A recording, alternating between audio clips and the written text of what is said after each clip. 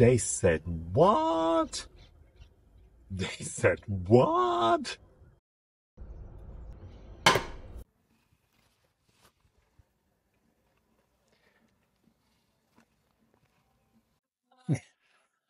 Hey, today, for a change, not with my coffee mug, but with my fitness water drink. And the reason I'm sitting here today, I wanted to talk to you. Now, just in case you don't know who I am, I have this little intro. It only takes 2 seconds, and I'm just going to play it, so that will introduce me, basically. It's my life.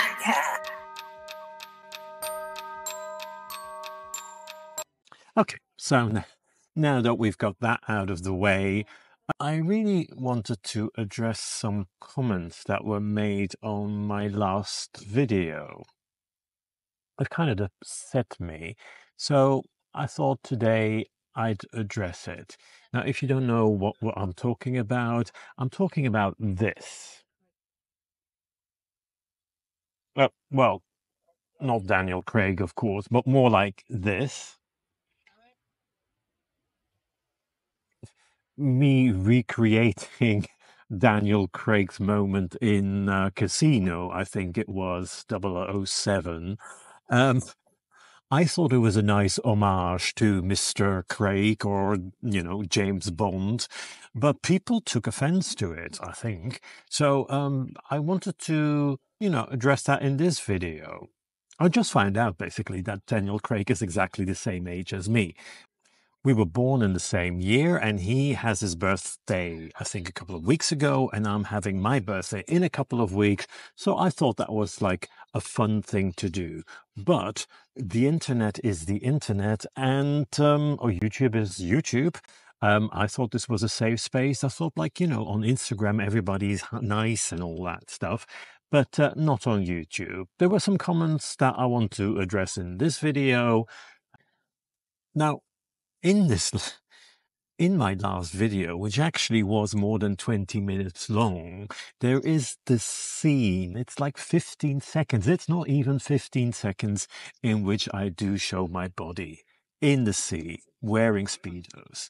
The amount of abuse that I got because of that is kind of like amazing, really. I wasn't even thinking anything of it. I was just being myself as part of a storyline. Most of the people who complained or used language like, oh, cringeworthy, and it made me puke. I mean, honestly, these words were used. Many of these people probably didn't even look at the rest of the video. They just puked straight away and clicked away, or wrote their little nasty comment and then walked away. Now, if you had stayed, you would have noticed that this was actually a long video about the stress that I've been experiencing doing my van life tour. And for once, it was like a backstory. I start off with something happy happening in my life. I finally found a warm beach with warm water, and I could have a swim. And then I show you what the week leading up to this moment in the sea was actually like, with all the stress attached to it.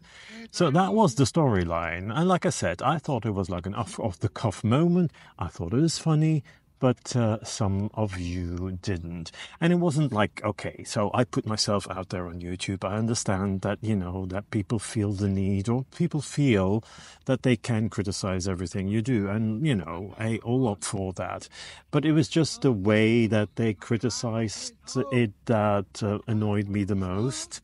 It was the wording that they used. And when you sort of try to pick up on them, because I tried to screen grab the comments, but if you try to pick up on them, they first, defend themselves. Oh, I was just giving you feedback. And I think, well, that's not feedback, telling me that you want to vomit when you see me.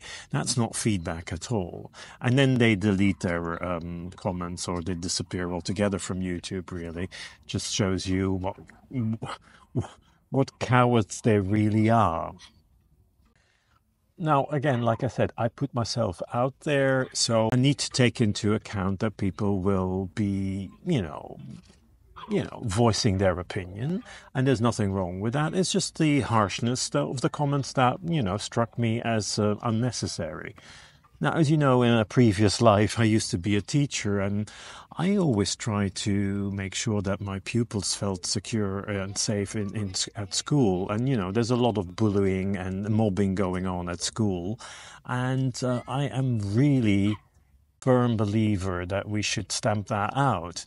The weird thing is that if I looked at, if I clicked on the YouTube profiles of the people sending the comments, they were not young people. They were people my age. So that really begs the question. It's like, my God, this is like even people that are at a similar age that choose those kind of words or that kind of language. Really baffling, to be quite honest. Like I said, they were ageist as well, sexist remarks.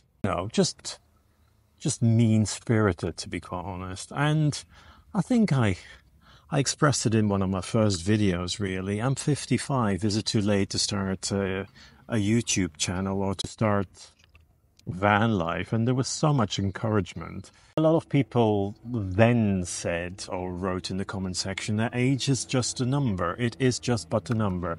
So I'm going to consider this as well. Age is just a number, and I'm trying to live a healthy lifestyle. I do work out, I eat healthily, or try to eat healthily, drink plenty of fluids and all that stuff. So I'm kind of proud of the way I look at 55. Soon to be 56, to be quite honest. So, I have nothing to be ashamed for. But it was just the way that people were using the comment section that annoyed me the most.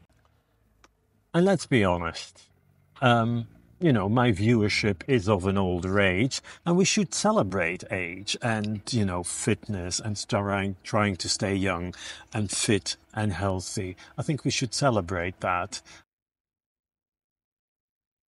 And lots of people are doing that. So, shout out to all you out there who try to lead a healthy and a sporty lifestyle. Now, I'd like to end on a positive note because, of course, there were more positive comments than there were negative comments. So I thank you very much for the positive comments as well, because I think you do...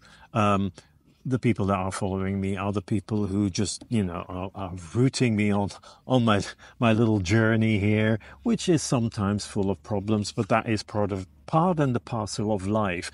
I think somebody just pointed that out as well in a comment saying, shit happens and then you move on. And I think that was basically what that video, 21 minutes long, and they picked on that 15 seconds. But those 21 minutes, that was what it was all about. Hey, life happens, shit happens, and then we move on to the next stage, which I am. So I am already working on my new Sunday movie. But I thought on a Wednesday to just, interject with this little short commentary of mine. And it's those positive comments that you wrote that really make me...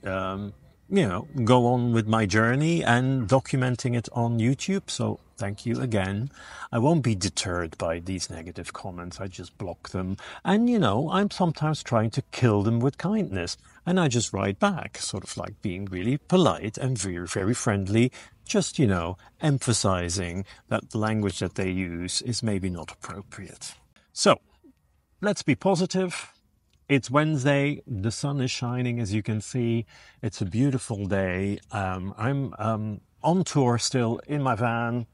If you want to leave me a comment, a positive one, then please feel free. Or maybe you have experience of some nasty YouTube comments. So, write them in the comment section.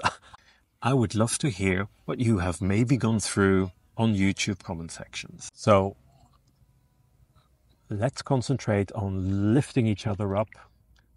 Not just the weights at the gym, but lifting each other up.